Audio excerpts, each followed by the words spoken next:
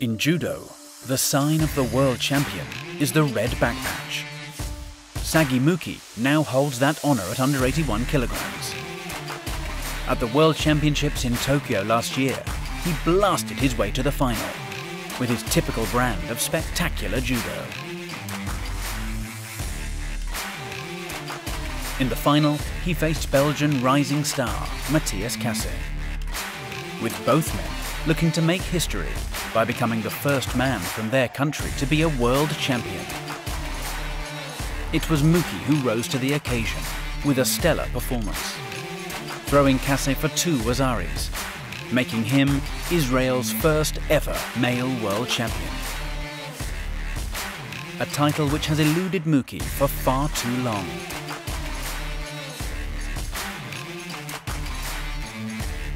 An incredible moment for both him and his adoring fans.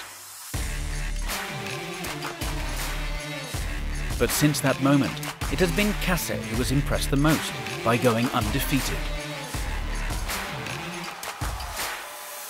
The Belgian has some big throws up his sleeve, but truly excels in groundworks, where he can catch just about anyone with his speed and tenacity. He has won both the Masters and the Paris Grand Slam, and taken the coveted world #1 spot away from Muki. At world #3, hot on the heels of the top 2, is Germany's Wrestle. And behind them is a phenomenal lineup.